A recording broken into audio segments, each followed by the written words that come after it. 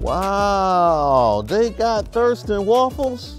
May he rest in peace. Also, shout out to the great Pat Stay and his family as well, somebody I've enjoyed for many, many years. Welcome to Open Mic. We like to start the show with a few stories or a hot take on a story you're not likely to see anywhere else. I'm from gorgeous Prince George's, and now I spilled the tea in D.C., so you know these jokes come from a place of love. Let's start things off right here in D.C., where former President Barack Obama and former First Lady Michelle Obama had their White House portraits unveiled. Now, Barack's painting was by Robert McCurdy. There you see it right there, looking quite gangster. It kind of reminds me of the poster for Scarface, which is in the official registry of must-see black cinema, even though there's no black people in it. It's kind of weird.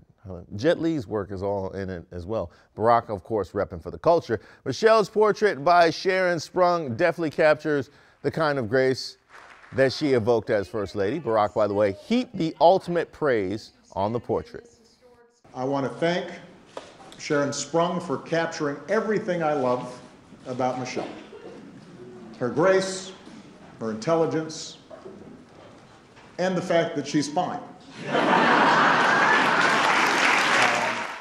And the fact that she's fine. Presidential brownie points indeed. Michelle stressed the importance of representation in her speech. So for me, this day is not just about what has happened. It's also about what could happen.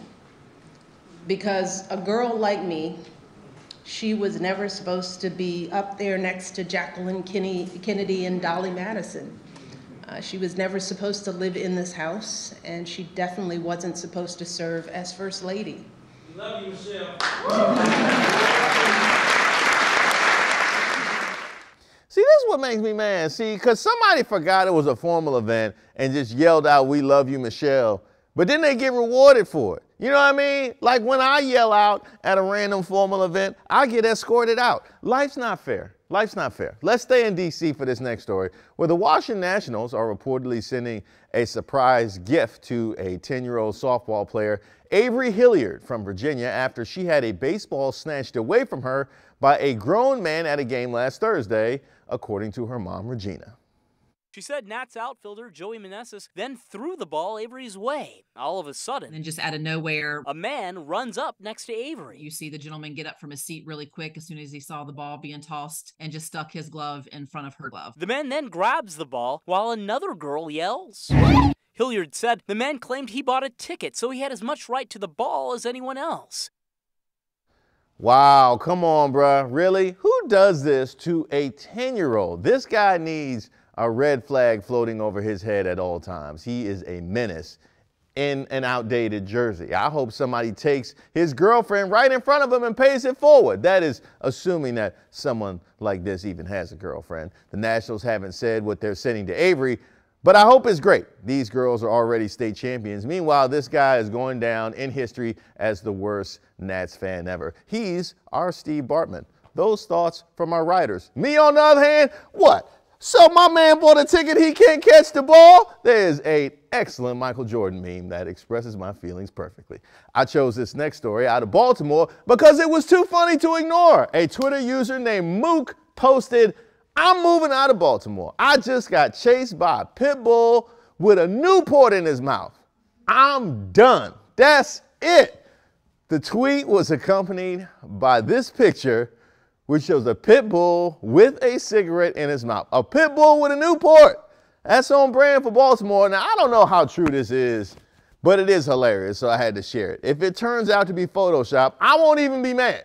In fact, actually probably would be good for the dogs since smoking Newports is not healthy for them either. The way that that pit bull is looking at Mook and his camera, though, I believe that this chase happened. I choose to believe it. I've spent time in Baltimore. I choose to believe it. That dog has the same look as my favorite meme, the Samuel Jackson death stare. Mook, I am glad you lived to tell the tale. The only way the pit bull could be scarier is if the cigarette was tucked behind its ear. Anyone who uses their ear as a cigarette holder is clearly about that life. And by the way, while we're on the topic, that Michael Jordan meme works for this story too. We're headed to South Dakota for this last story, where a boy named Tariq, who shot to fame thanks to a video of him sharing his love of corn on a web series called Recess Therapy, was named South Dakota's official corn ambassador.